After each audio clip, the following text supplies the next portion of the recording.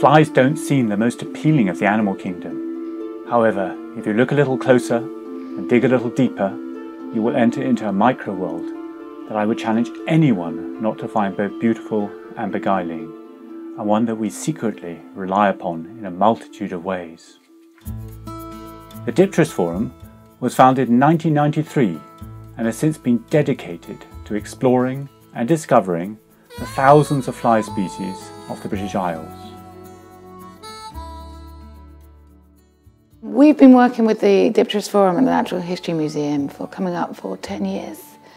It's an amazing organisation for the museum as well as for the staff. So for the museum, we're actively working alongside all the dipterists in the UK, and they're the ones going out and collecting everything. They're the ones going out recording, they're getting all the information. So our collections, our British collections here are suddenly being actively increased again. We're getting new material, current material. It's really helpful for long-term analyses, for understanding climate change patterns. Of the 7,000 species of fly in the UK, only a very small proportion of these are actually pests. The large majority are key players in some very surprising natural processes. Flies, we're realising now, are probably some of the most critical pollinators on the planet. So we're looking at distributions of hoverflies, for example, across the UK, so we can understand when the climate change, when the impacts of that are fully understood, what populations are going to be able to exist where. This lovely little fly here that everyone hates, it's a biting midge, and they're like, that's revolting. But without that biting midge, that is the only thing that pollinates chocolate. So chocolate's dying out because these poor little flies are dying out. So, you know, you just have to say, look, flies are very important. Recent studies have also brought to light that rare swathes of Hebridean orchids are mostly pollinated by, of all things, the dung fly, a bit of the beauty and the beast story. Although they're not everyone's favourite subject, the larval forms of flies, maggots, are hugely beneficial to the environment and to forensic science and medicine. We should be knee-deep in all sorts of horrors if it weren't for maggots that eat them all up and get rid of them. So corpses disappear, feces disappears, and they help to keep the place clean.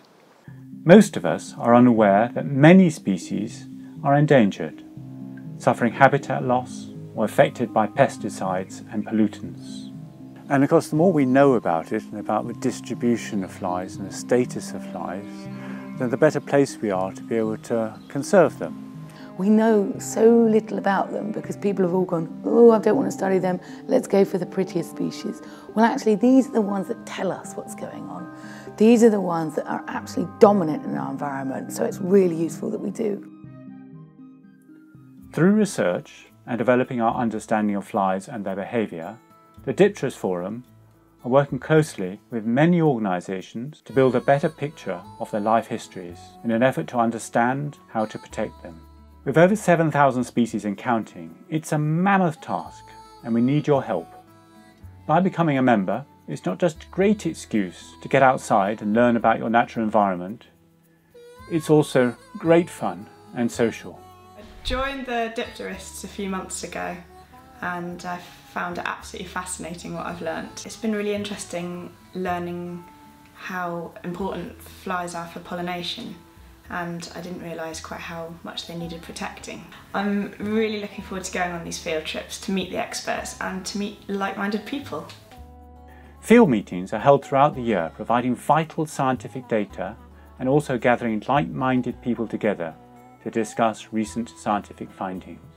The Dipterists Forum are also running workshops to help identify certain fly species for both beginners and experts. The beauty is that everyone can do it.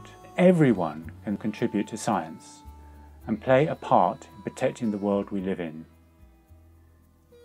If you would like to join us or simply learn a little more, please visit our website